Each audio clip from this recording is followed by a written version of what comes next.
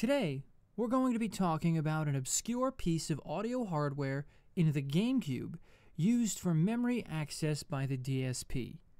That's right, we're going to be talking about the DSP Accelerator. Emulating the DSP Accelerator correctly is extremely important because both the DSP-HLE and DSP-LLE rely on it for correct memory access. If it's wrong, switching DSP settings won't fix anything. And that's been the case for a few nasty audio bugs, particularly with games that use streaming audio. We're going to look at three cases: Harry Potter and the Sorcerer's Stone, Harry Potter and the Chamber of Secrets, and Hikaru no Go 3. While more than these three games were affected, they show pretty much all the symptoms you would run into with Dolphin's flawed DSP Accelerator behaviors. First up is Harry Potter and the Sorcerer's Stone. The most common bug that users would complain about are random loud sounds. This is because Dolphin wasn't stopping reads correctly when it got to the end of a sound, and it would keep reading into rubbish. Hey Harry, Fred and George have set up a shop. You can trade all kinds of things with them for spells and really wicked stuff. Wow, I must go and see them. Where are they? Go through that door and through the reading room. There's a portrait on the other side. What's the password? Pig snout. Oh, and watch out for Percy. He hates being disturbed when he's studying. You'll need to stay out of his way. If you're careful, you should be able to creep past him. I'm waiting, Harry. Come on, Harry.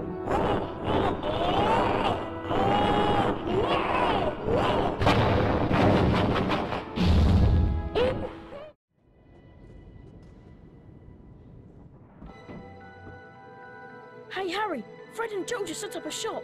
You can trade all kinds of things with them for spells and really wicked stuff. Wow, I must go and see them. Where are they? Go through that door and through the reading room. There's a portrait on the other side.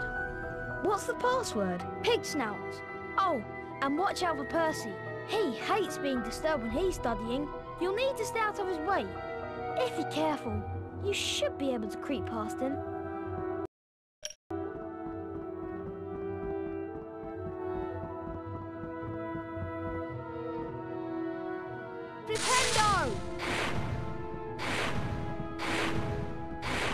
The Harry Potter GameCube titles all used a lot of streaming audio, so it's no surprise the sequel ran into more issues. Harry Potter and the Chamber of Secrets, however, runs into a much more common but less destructive variant of the bug. Instead of playing random audio, you'll just hear pops and crackles at the end of every single sound.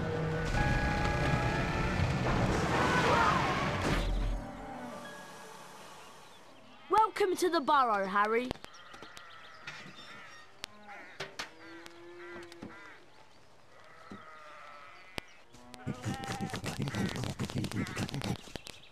You ready to do a bit of denoming then,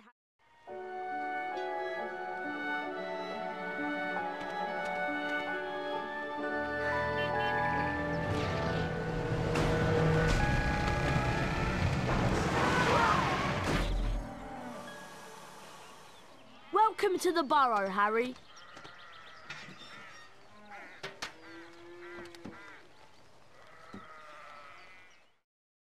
Last but not least, Hikaru no Go 3 is a Japanese exclusive game based on the show Hikaru no Go.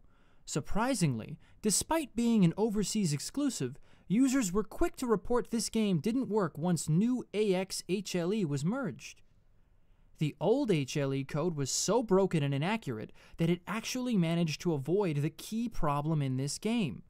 Hikaru no Go 3 relies on the DSP to tell it when audio is done playing, to stop lip-syncing animations, as well as allow the player to move on to the next screen.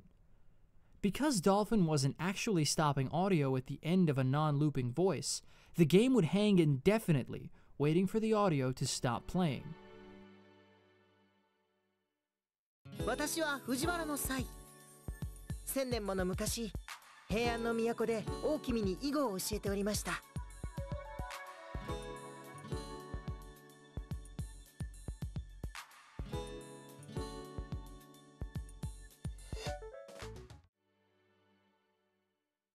私は藤原の際、1000年もの昔、平安の都で大君に囲碁を教えておりました。ですが、ある騒動を機に都を追われる身となった私は、While we showed 3 examples, any game that relies on the DSP stopping audio would have been affected by these deficiencies. Wii games also rely on the DSP Accelerator.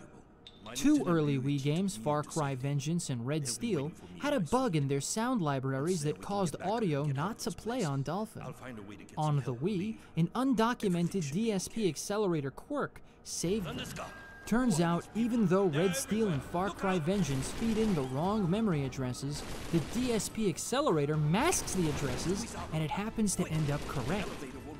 Emulating bugs is the hardest thing to do for Dolphin, and it took until 2017 to get these relaunch titles working. Thanks for watching. I'll see you again next time when we fix another obscure issue you probably didn't even know we had. Here, take it.